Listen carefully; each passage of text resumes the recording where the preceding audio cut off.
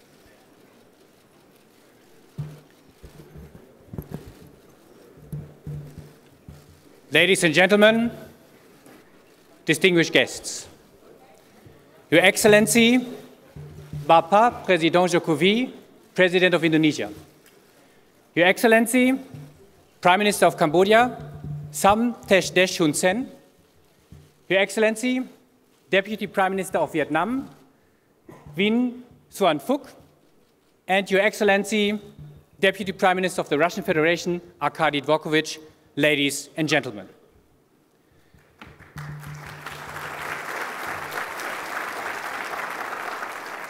In January, the World Economic Forum has been officially recognized as an international institution for public-private cooperation. This is a major contribution to our mission, committed to improving the state of the world.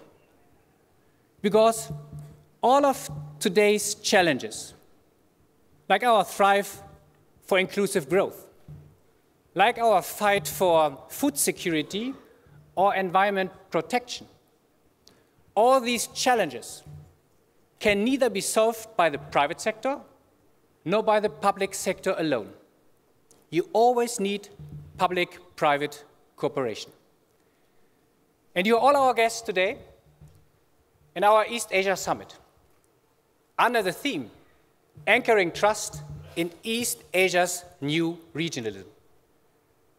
And ladies and gentlemen, a warm welcome to all of you to our 24th East Asia Summit under this new theme, under these new status. A warm welcome here in Jakarta.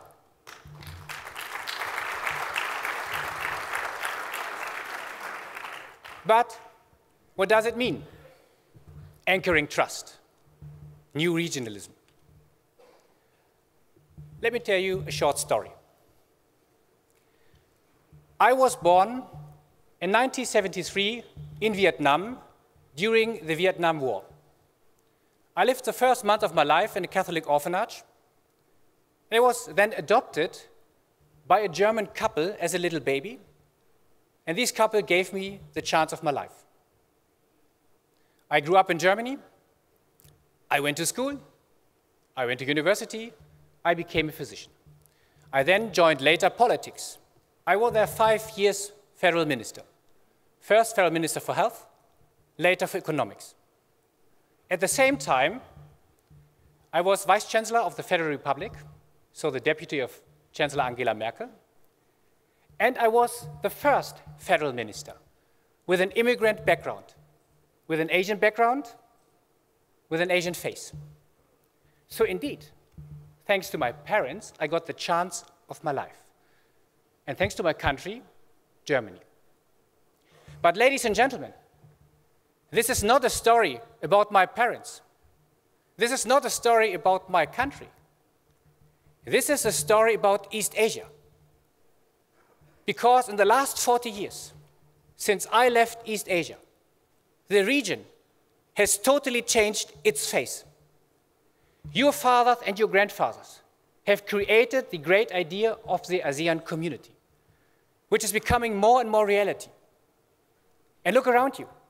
We have so many fast-growing societies, fast-growing middle classes, and dynamic economic growth.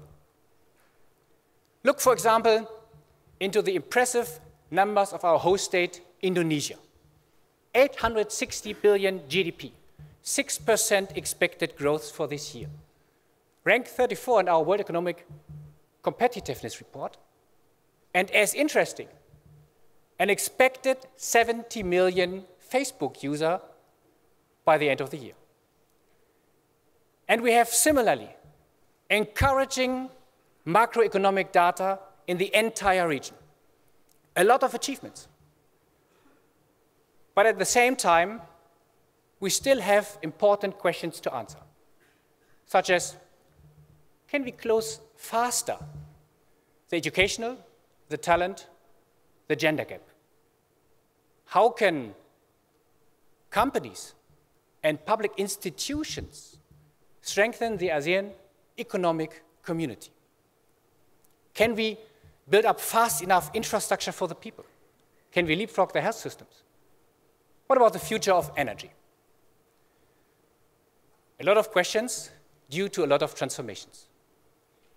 But in the spirit of public-private cooperation, we can address all these challenges. Because you, as our today's guest, you are a real multi-stakeholder community.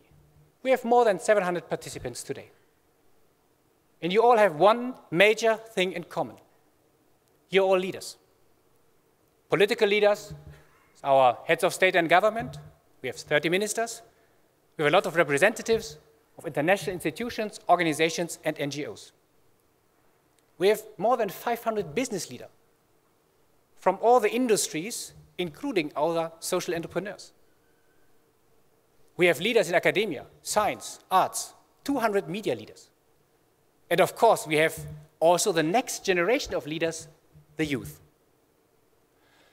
And as leaders, you all know the three main pillars of leadership. First, you must have the courage to take decisions. Second, you must be competent to take the right decisions. And third, you must have the capability to motivate people to turn decisions into reality. And therefore, trust is decisive. Trust is key. Trust is critical. Trust is the glue which holds a society as well as a region together. Without trust, there is no motivation. Without motivation, there is no leadership. Without leadership, we will never overcome our challenges. But the good news today is that it's hard to imagine a more capable group than you to pose all these challenges to. You are leaders, you are trusted leaders.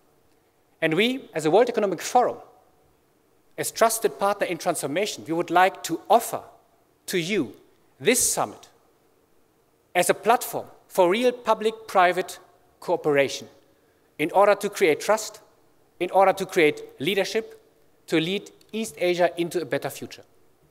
And finally, if we keep all the commitments we will agree in this summit, then one day, maybe in 10 years, someone else will welcome you, then to the 34th East Asia Summit. And he, or maybe much better, she, will then tell her story. That she maybe was adopted from somewhere else in the world to East Asia. That she grew up in East Asia, that she went to school, went to university, could make her career in business, politics, or both. To put it in a nutshell, that she as well got the chance of her life here in East Asia. And of course, it's not on us to define her way of life or any way of life, but to create a peaceful and prosperous region that, ladies and gentlemen, that is the reason why we are here today. So again, a warm welcome to our East Asia Summit 2015. Thank you very much.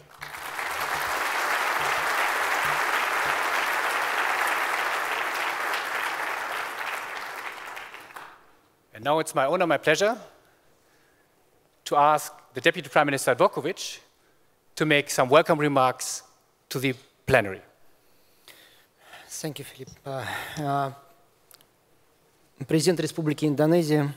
Yang mulia Bapak Presiden Republik Indonesia, Excellency President of the Republic of Indonesia, esteemed colleagues, participants of the forum. I'm glad to be a guest for today's forum in Indonesia, and thank you so much for the opportunity to address you today.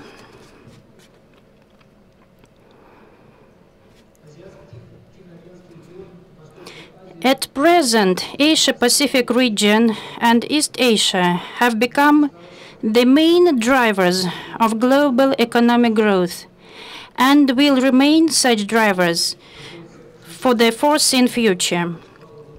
Now, Asia-Pacific region has got 60% of world GDP and for about 45% of total volume of direct transborder investment.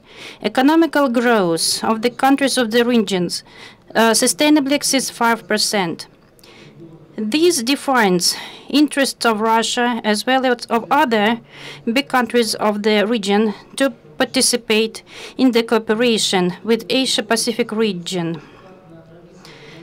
This interest is based on deep and good traditions of harmonical development and hard-working people of the region. Asia-Pacific region is one of the key regions for cooperation with Russia, and ASEAN is one of our permanent countries. As a proverb says, there is no point in clapping by one hand. We are based that today Russia as well as Asian countries are solving common problems of increasing their GDP growth and increasing the quality of life of their peoples. During the latest time, the ties between Russia and ASEAN countries have increased greatly. Since the first summit, the volume of our bilateral trade has increased with more than 5%, till $21.5 billion in 2014. The most interesting spheres of our cooperation are energy, transportation, agriculture, and we have good will to cooperate in these spheres. We see good perspectives to develop cooperation with our partners in ASEAN to supply liquefied gas with using the North Sea route in supplying of our aircraft, helicopters, and to develop other industries, to create satellite systems and joint mechanisms of industrial development. We are ready to join the transportation systems, including the usage of GLONASS systems and GPS. As an important vector of the economical politics of Russia is to join the processes in ASEAN countries, and including the participation of our regions of Siberia and Far East. We are ready to establish contacts between the Eurasian community with the future ASEAN economic community. We are talking about on signing of the free trade agreement with Vietnam, and we have a good cooperation here. We hope it will give good opportunities for the development of our further relations with the ASEAN countries. We do not have common borders with ASEAN, but nevertheless we are talking about our interest to develop cooperation in quite a number of spheres, including e-commerce.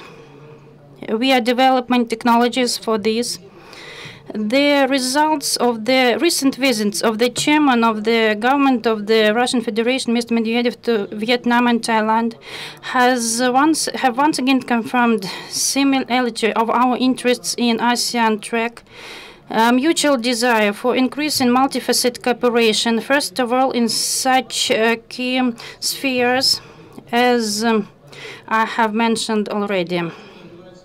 Not less active our relationship with Indonesia now. We have a regular political dialogue between our presidents, including on the sidelines of international fora. This gives a good opportunity to develop good cooperation between our countries.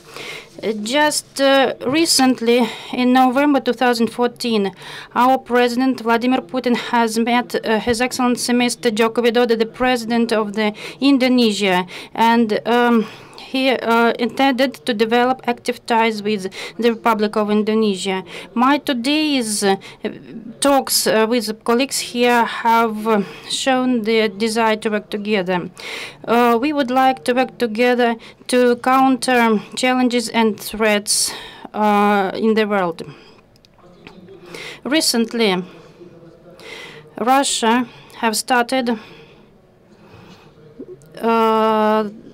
several big projects in Indonesia, including the project of building a railway and alumina refinery and some other interesting projects.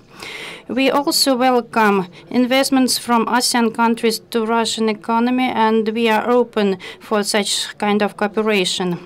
One of the most interesting spheres of cooperation is agriculture, but we also would like to work together in traditional spheres of cooperation, such as mining and others, including the cooperation with Singapore. For example, I would say that Singapore actively participated in modernization the airports in Sochi. We are ready to move towards widening of cooperation with ASEAN countries. To conclude, I would like to underline that our partners in Southeast Asia are very reliable. They are very ready to work together despite of global politics, and this is our common approach, and that's why we came here. We are open to realize joint projects, and we are ready to develop our cooperation in the spirit of friendship for the benefits of our people. Thank you so much.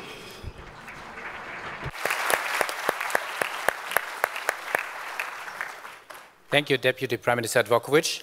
And I would like to ask the Deputy Prime Minister of Vietnam to announce all his speeches, his welcome remarks to the audience. Excellencies Joko Widodo, President of the Republic of Indonesia, Excellency Samdech, Prime Minister of the Kingdom of Cambodia, Excellencies leaders, ladies and gentlemen. It is my great pleasure to attend the 24th World Economic Forum on East Asia, organized in Jakarta, the capital of the beautiful and hospitable country of Indonesia. I would like to thank Excellencies President Joko Widodo and the WEF for giving me the opportunity to address this prestigious forum to share with you some thoughts on cooperation to build a bright future for East Asia in the new global context. Excellencies President, ladies and gentlemen, increasingly substantial cooperation and multidimensional and multi-layered linkages have become the major trends in East Asia. The establishment of the ASEAN community by 2015 opens up a new era for development in East Asia. It can be said that East Asia, more than ever before, are enjoying great opportunity for cooperation and development. However, this is all the time that East Asia is facing many challenges. Many economies in the regions are suffering from decline in growth rate. Strategic competition, territorial disputes, environmental protection, climate change, navigations and overflight safety and security, among others, are challenging regional stability and development. Therefore, the theme East Asia in the new global context of our opening ceremony today is totally relevant to the common interest of East Asian countries.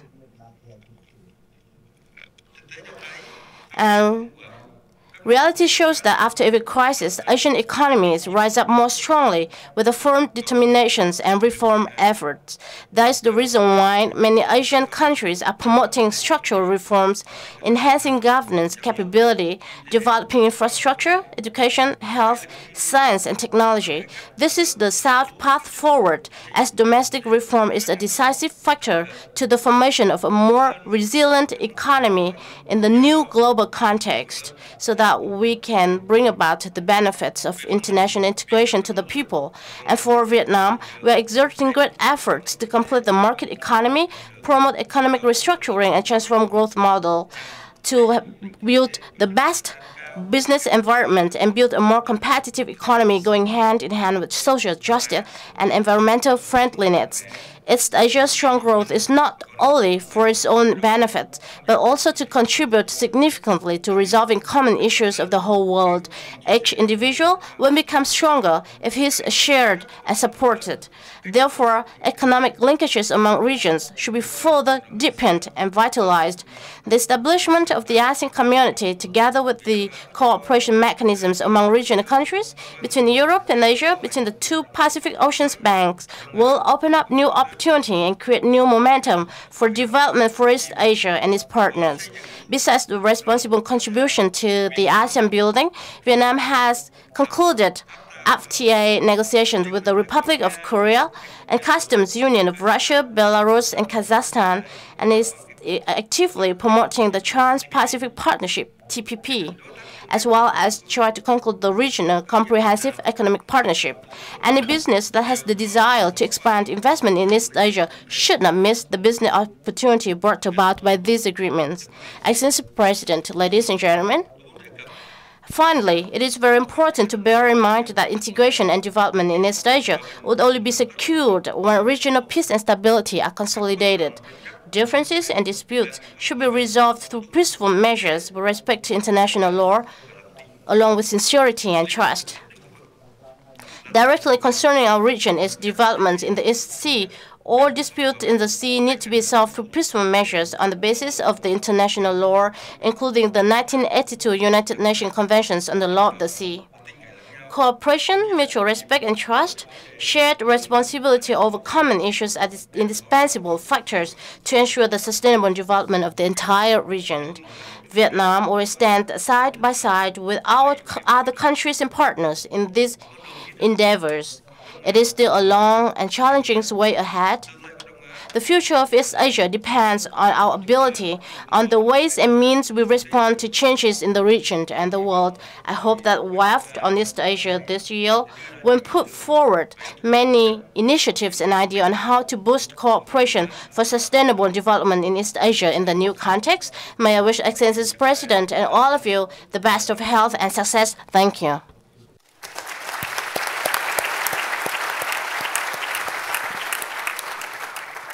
Thank you, Deputy Prime Minister. And now it's my honor to ask the Prime Minister of Cambodia to make his speech to our participants. Excellencies, Joko, Widodo, President of the Republic of Indonesia, Excellencies, ladies and gentlemen.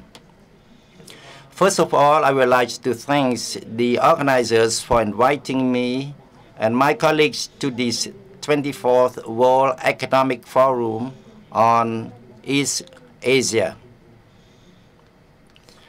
I would like to congratulate and express a profound gratitude to the government and people of the Republic of Indonesia, the host country, for their excellent arrangement of this forum and for the warm hospitality extended to all the distinguished guests, including Cambodian delegation.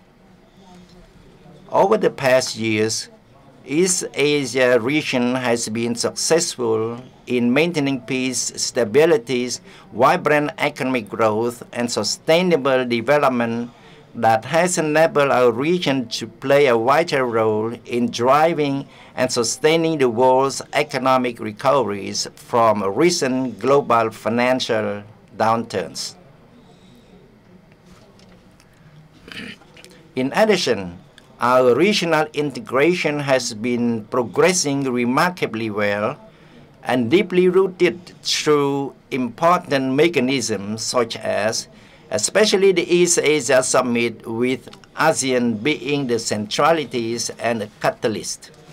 However, in the context of rapidly changing global political, economic, and financial architectures, as characterized by steady rise of multipolar tendencies, I'm of the view that countries in the region have to adhere to their long-term vision and proactive approaches toward promoting and ensuring sustainable development.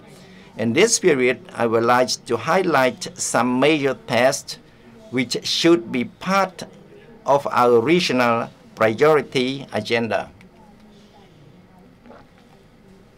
First, further promoting cooperation to ensure peace, security, and fund stability to trust-building measures and consultation, including resolution of regional issues by peaceful means and in accordance with the principle of international law. Second, exerting efforts to ensure a balanced, sustainable, and inclusive economic growth through implementation of prudent macroeconomic and financial policies and in-depth structural reforms, while paying attention to human resource development in order to strengthen the resiliencies of economic and financial system and enhance regional competitiveness for both investment attraction and social equities. Third, further promoting deeper regional integration in all sectors, especially through improved connectivities in all aspects such as physical, institutional, and people-to-people connectivities. One of the major priorities is to accelerate the conclusion of a regional comprehensive economic partnership that will be accounting for about half of the world's population and almost 30% of the global economy.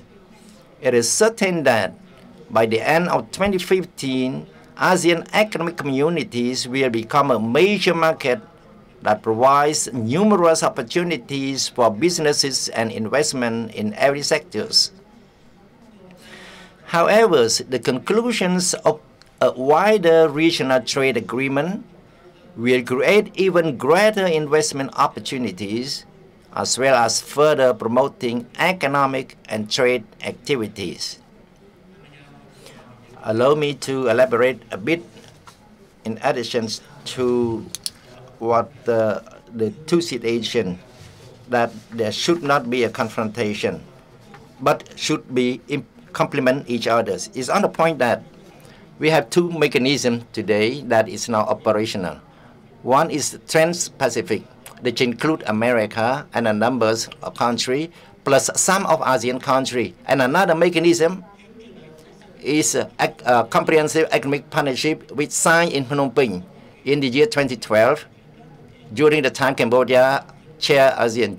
Then it includes 10 ASEAN countries, plus some countries like India, Japan, China, South Korea, Australia, New Zealand. So these two mechanisms should not become a confrontation, but complementary. What should be, what is get that we should review again that why Trans-Pacific did not include the 10 ASEANs as partners. That's the point. It's a still question myself. What is the real purpose, real intention of establishing of Trans-Pacific? Has any real goal that they include half of ASEAN to be partners of Trans-Pacific and leaving half of ASEAN outside? That's the point I would like the World Economic Forum on East Asia to provide consideration and debate. As a member of G20, pay attention to that too. Posing such a question. There are 10 ASEAN countries. Why they include only half? Pose a question in this World Economic Forum of East Asia. Fourth, we are still facing with common and universal challenges, including the economic and financial crisis, food and energy securities, climate change, natural disasters, terrorism, and cross-border crimes. These challenges cannot be solved at the country level, but it requires closer collaboration with deeper and comprehensive approaches, both at the regional and global levels. Thus, enhancing the effectiveness of a regional cooperation to effectively and timely respond to those challenges is one of our utmost priorities for now and for the medium to the long term.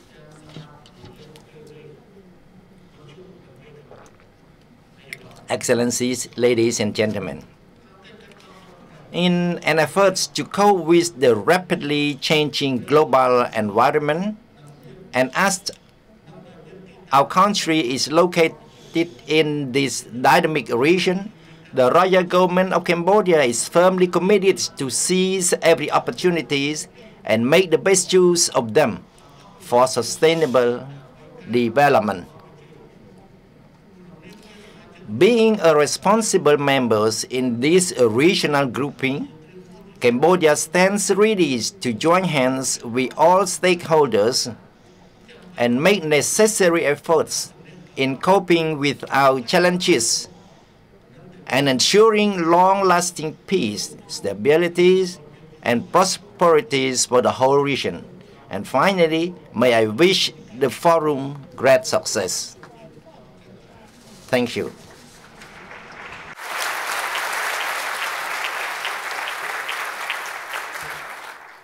Thank you, Prime Minister of Cambodia. And now, ladies and gentlemen, I'm happy to introduce to you the President of our host state, the President of Indonesia, Bapak President Joko. The floor is yours.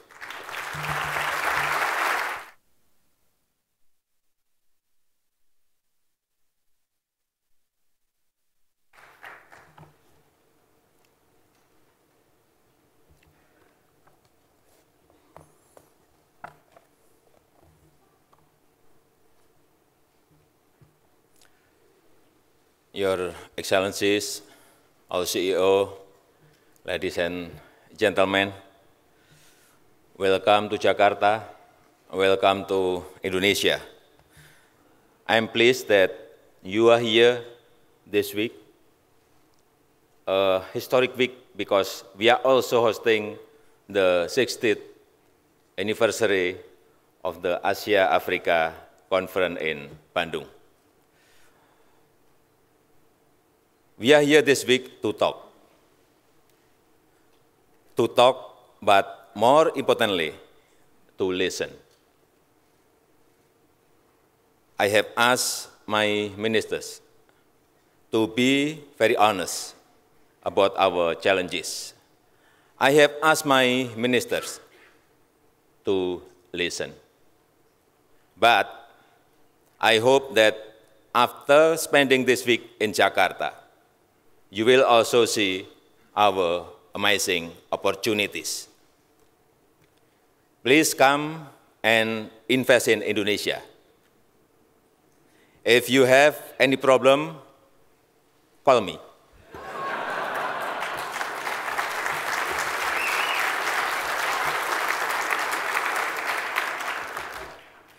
Ladies and gentlemen, the world is in a fundamental transition. For us in Indonesia and for all emerging markets, the condition is suddenly very challenging. But where we see challenges, I see opportunity. In fact, our challenges are your opportunities. Your Excellencies, ladies and gentlemen, I have just returned from an official visit to Tokyo and Beijing. And after many meetings with President Xi Jinping and Prime Minister Shinzo Abe, I would like to share with you, I am extremely optimistic. I believe China and Japan today enjoy the best leadership they have had in a generation. And I believe this is to the great benefit of Asia as a whole. If there is one thing that Prime Minister Abe, President Xi, and I can agree on, it is that the world is changing very fast. China is changing. Japan is changing. And Indonesia is changing. I believe Indonesia has to change. Why do I believe Indonesia has to change? Because my people tell me that our country has to change. Every week and every month, I go into the villages. I go into the cities, and my people ask me, Mr. Joko, please change our country. Within this global transition, our task is clear. We have to reinvent our economies. We have to reinvent our societies.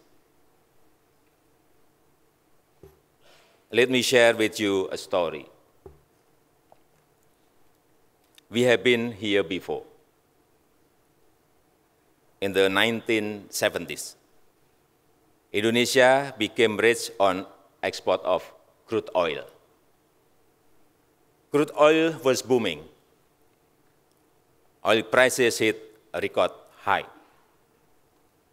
At the time, Indonesia was the only member of OPEC from Asia. Our Energy Minister, Subroto, was Secretary General OPEC. Then, in 1980, the price crude oil crashed. By then, oil and gas export were 80% of our total export. We were forced to devalue our currency. We had an economic crisis. But with crisis came opportunity. Again, with crisis came opportunity. After the 1980 oil prices crashed, Indonesia began to industrialize. Over the next 15 years, we built up textile and garment industry, furniture industry, pulp and paper industry, palm oil industries, chemical industries. By 1995, oil and gas export were only 30% of our total export. export of goods and services were 70%. Today, we are in the same situation. Commodity prices have crashed. Our currency has been hit. This is causing a lot of pain for a lot of people.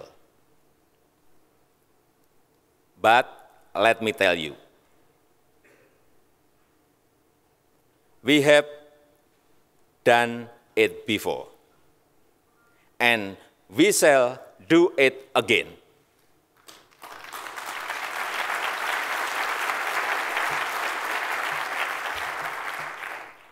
Our commodity riches made us over-consumptive.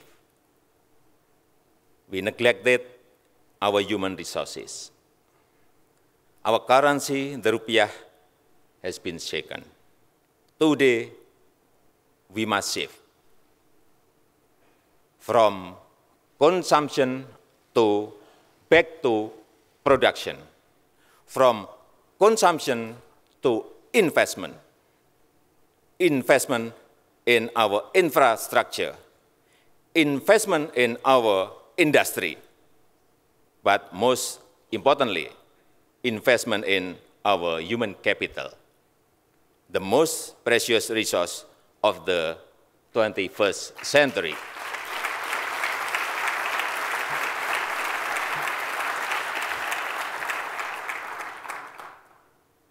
Change can be painful. Change will create winners and losers. But there can be no progress without change. There can be no gain without pain. Even with the pain, my people tell me every week and every month, please, Mr. Joko, change our country. Our people are very wise. They recognize that to have progress, there must be sacrifice. Fortunately, history is on our side. I would even say God is on our side. After the 1997 Asian financial crisis, a lot of people around the world ask, will Indonesia survive?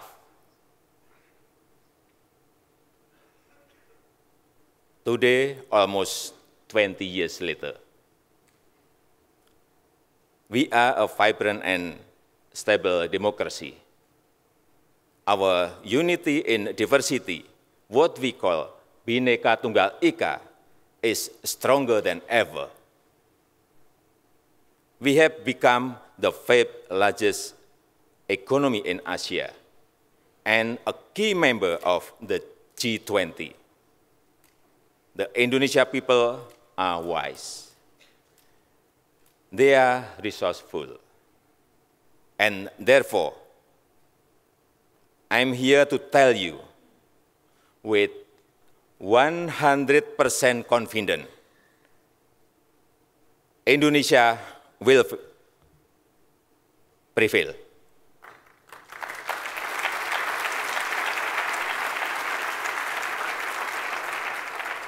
Again, 100% confident, Indonesia will prevail. When you spend time with Indonesians, especially on Facebook and Twitter, you will find our people have incredible humor. Our people have incredible courage. Our people have incredible wisdom. Therefore, ladies and gentlemen, I stand here today to invite you to join me and my people on an incredible journey, on an incredible adventure. and to make incredible profits.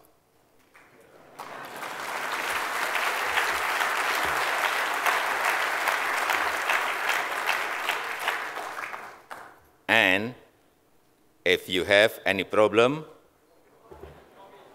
call me.